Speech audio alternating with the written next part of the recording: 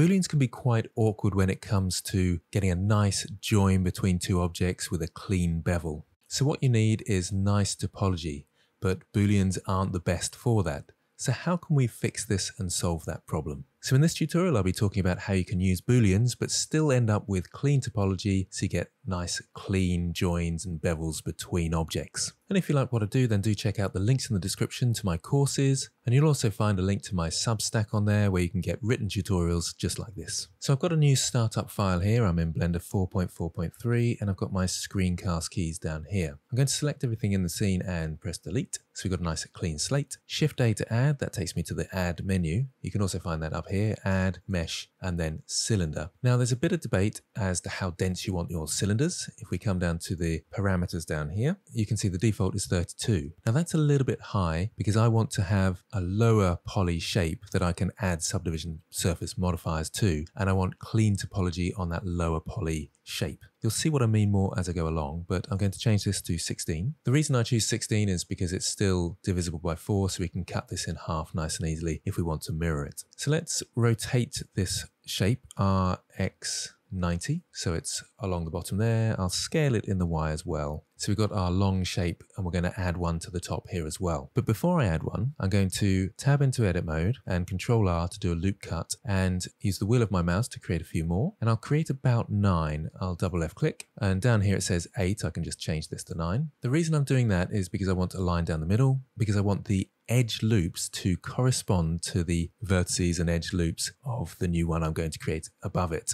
So I'm trying to match up the topology as best as possible. And you'll see why in just a moment. So if I go into object mode, duplicate this shape, Shift D in the Z axis and move it up to somewhere around about here and RZ90 to rotate it round. And now I want to join these together. As I said before, what I'm looking for, if I select both and go into edit mode so we can see the topology for both here, I'm trying to make things match up. So this point here, it would be good if it matched up with this point here. These are matching up nicely. That's not too bad. We can join these vertices together here. Here's pretty good as well. Here's good and here's good. So that's great. And this is the main aspect of the idea. You're trying to get your new object and its topology to match up with the old one as best as possible.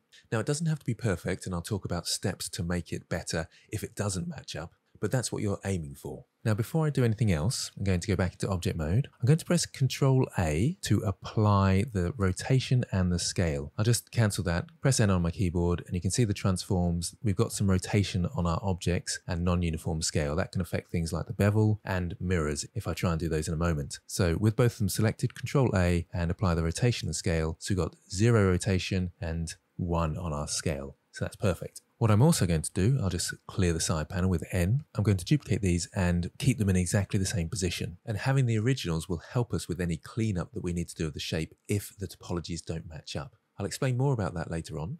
So Shift D to duplicate and left click to set them in position. So I've got 2 new duplicates right on top of the other ones. I'll press M and move those to a new collection and call this originals.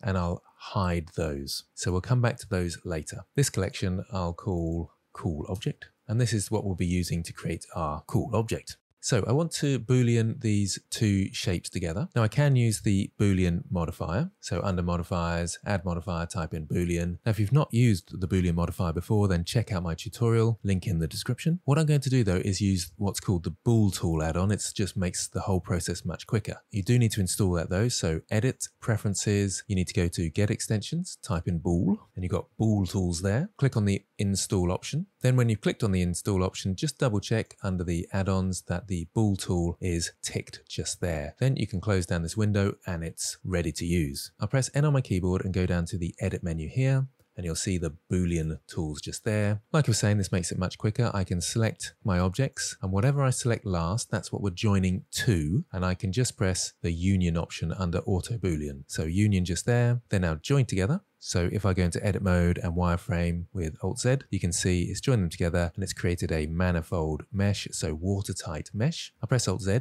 to come out of X-ray mode. Also notice there's no Boolean modifier in our modifier list. That's because it's added the modifier, applied it, and it's deleted the original shape that created the Boolean. So you can see how much faster it is. Now the other thing that's worth doing here, just so I can just work on 1/4 here and not work on the shape all around is to do a mirror. Now I use the Auto Mirror add-on. So again, that's Edit, Preferences, under the Get Extensions, type in Auto this time, and you'll see the Auto Mirror there. Make sure that's installed and double check under add-ons that it's ticked just there. And then you can close this down. Then you'll get the Auto Mirror here. So I want to Auto Mirror along the X-axis here. So that's the X-axis highlighted, and in the positive, you know it's the positive by the Cartesian coordinates up here. The one with the letter is the positive, and I can press Auto Mirror. And you can see it's cut it in half for me, deleted half the shape, added the mirror modifier, and it's turned clipping on. So it's a nice simple way of doing the mirror modifier. We want one in the Y as well. Incidentally, do make sure that you have applied the rotation before doing this, otherwise you'll get strange results because this axis here is using the local axis of your shape. Let's go for the Y now, so I'll tick Y. This time I'm choosing the negative because notice it's the negative Y. We want to keep this corner here, so the negative Y is the one we want to keep. So again, I'll Auto Mirror there, and I've got a quarter of my shape, which is what I want to make it nice and simple. To clean things up a bit, I'm just going to close this one down. We've got two mirrors, one in the X, one in the Y. I'll close this one down and just use the X and the Y here. It's a little bit cleaner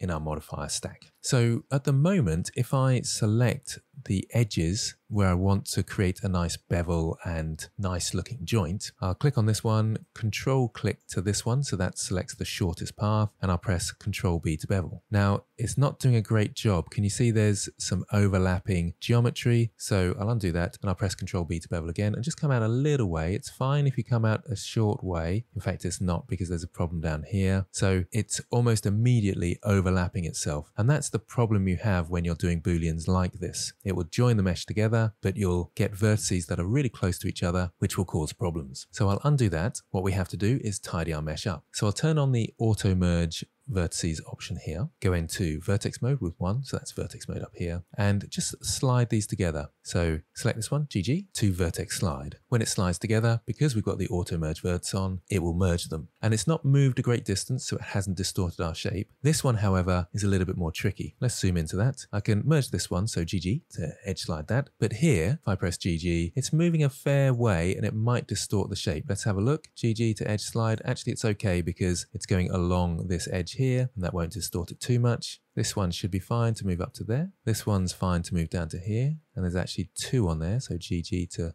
vertex slide there. This one might make a little bit of a difference, but it's not distorting it too much. We're managing to keep the shape. GG to edge slide there. So in fact, we've not got a lot of distortion, but there might be just a touch up here because we've moved the vertices along a fair bit and possibly just changed the roundness of these cylinders, but only very, very slightly. I'll just zoom in and make sure that they are joined together, these ones here. So I'll press M to merge by distance. Yes, they are joined together. Just looks a little bit like there's an extra vert there. So now, if I go into edge mode, I can select the edges from here up to here and I can bevel them. So Control B to bevel, and you can see I've not got any problems this time with my bevel. So I can bring it out, maybe do an extra cut in there like so. And now I've got nice clean topology that I can add my subdivision surface modifier to. I can't do it just yet. I'll just go back into edit mode and select these edge loops here and bevel those. Otherwise we'll get all sorts of distortion at the end. So Control B to bevel, bring those out, and then add my subdivision surface modifier. So into object mode, the shortcut key is Control 3, and you can see it adding one there. We've got this nice clean shape with a nice clean bevel. I'll right click, shade smooth, and that looks fantastic. Now, if your shape distorts at all, I'll just minimize my modifier. You can use the originals and shrink wrap to them. We don't seem to have a lot of distortion, so it's not a huge problem, but let's create a bit of distortion. Let's